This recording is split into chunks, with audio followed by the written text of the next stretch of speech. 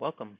We're going to demonstrate the new Revolve feature in AutoCAD MEP. This right here is an air and dirt separator for piping, and the Revolve command can now be used to make shapes similar to this, where it's slightly round on one side. It's a cylinder.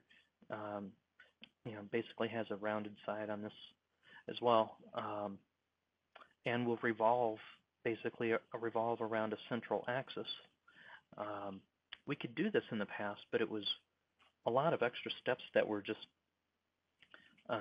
really complex. So I have a cut sheet here, and basically I've modeled some of these dimensions here, and I've already drawn in the legs, and now we're just going to demonstrate the Revolve command itself. So now let's do the Revolve, which is the new feature. Now that we're kind of happy with our profile, select Profile to Revolve. It's going to be this guy. Select Axis. It's going to be that guy.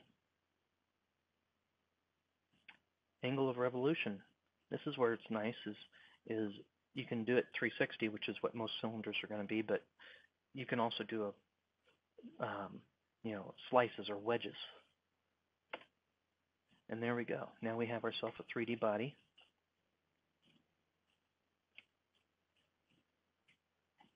Pretty, huh?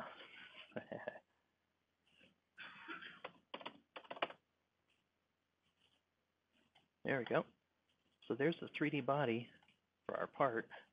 And then to finish this off, we'd probably add a cylinder on top and a cylinder on bottom for the air relief valve and the dirt leg, and add connectors on the sides.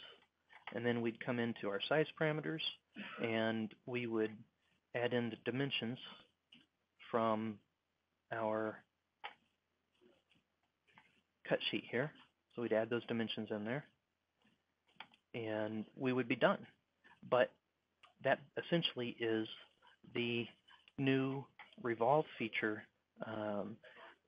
that we added, and it would have been very difficult to make this shape right here without the Revolve feature, or any more complicated profile type of modifier.